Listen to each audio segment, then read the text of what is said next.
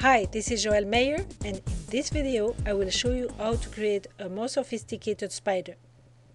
To create this spider, you'll need an egg carton. Cut 2 cells with large scissors and trim the edges with smaller scissors.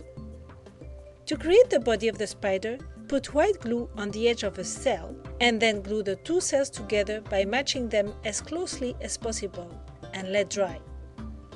Then glue a small styrofoam ball on the bottom of one of the cells with a glue gun. The styrofoam ball will represent the head of the spider. Paint the head and the body in a color of your choice and let dry. Take 2 pipe cleaners that you cut in 2. You will have 4 pieces of pipe cleaners that you twist together in the middle to form the 8 legs of the spider. Glue the crossing of the legs between the head and the body of the spider with a glue gun. Take 2 small pieces of pipe cleaner that you insert in front of the styrofoam ball to form the mandibules of the spider. Bend the pipe cleaners to give them a characteristic shape of spider legs. And finally, glue the googly eyes above the mouth.